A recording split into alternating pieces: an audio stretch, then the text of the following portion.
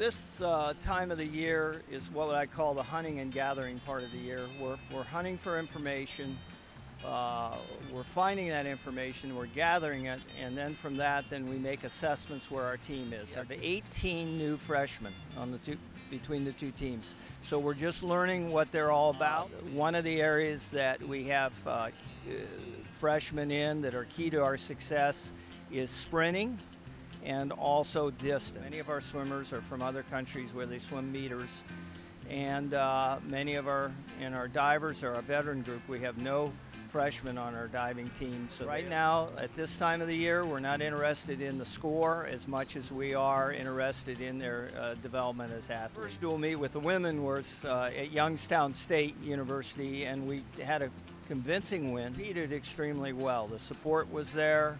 I think a turning point in the meet was Sammy Spossett in diving, winning the diving against some of the best divers in the conference.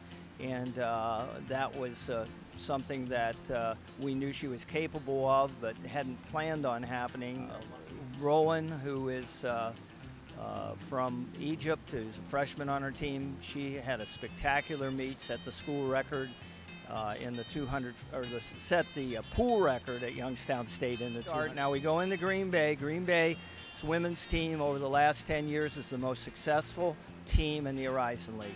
So we're going against an experienced veteran team, very capable of doing very well against us, and that's exactly what we want.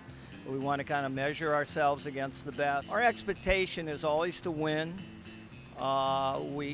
Winning is a lot more fun than almost winning. We want them to compete seriously, feel good about themselves, and do the very best they can do. And if they do that, good things will happen.